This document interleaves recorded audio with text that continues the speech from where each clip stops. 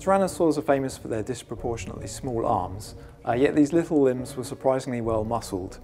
Scientists are still unsure what they were used for, but theories have included a role in mating, feeding, or helping the animal stand up from a lying down position.